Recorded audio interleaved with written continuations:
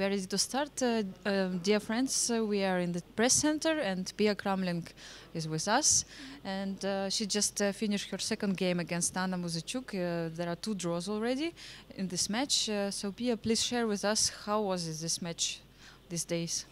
Yes, yesterday I think I was a little bit better after the opening, but then in one moment I didn't choose the right, and then I thought it was just very easy for her. And today, I made a blunder in the opening. I played this rook e8, and then, I cannot play the normal.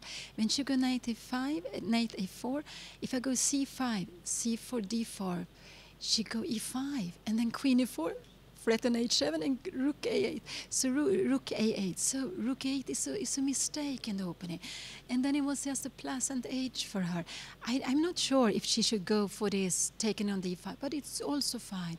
But then afterwards, when she let me take on a4, I thought this was maybe not so bad any longer for me, that I was in the game. Okay, white is better, but I was in the game. And then maybe then, yes, before the time travel, maybe I make mistake when I played a4.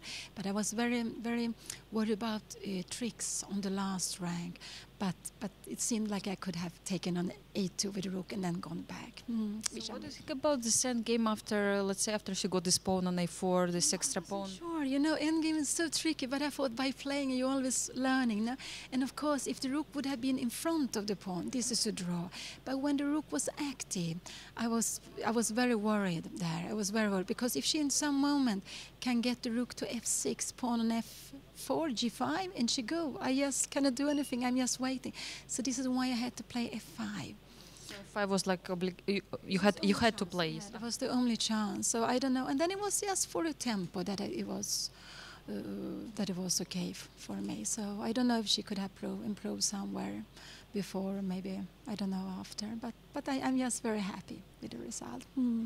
So tomorrow you are going to play rapid chess. How difficult it is to switch from classic to rapid chess? Yeah, of course, it will be a different kind. But okay, we will have the first 2 games will be quite. They will be like a fine rapid with 10 seconds more. So it's just to try to play well.